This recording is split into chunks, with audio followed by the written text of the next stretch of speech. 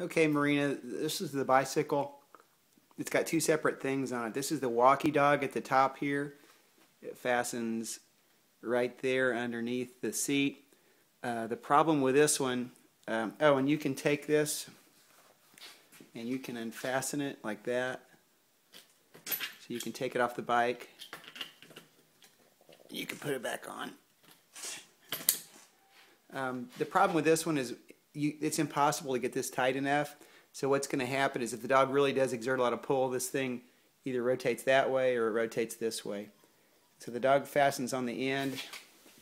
As you can see, it's pretty tall, so it's only suited for a bigger dog, I think, like a German Shepherd, or I know you've got a new Shepherd, so maybe it would work for that.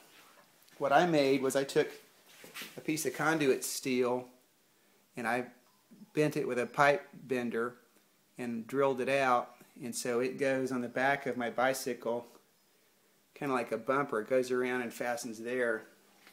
And then what I do is I take a leash and fasten it around this end. You can do it with a carabiner, and then I have a leash segment, and I ran that leash segment through a piece of PVC, and then I have a snap on the end. So you've got a dog that can rotate all the way around here but can't come forward. And to me, I can use this for a little dog, a big dog, and the center of gravity is way better. So the lower it is, the less likely you are to get pulled over.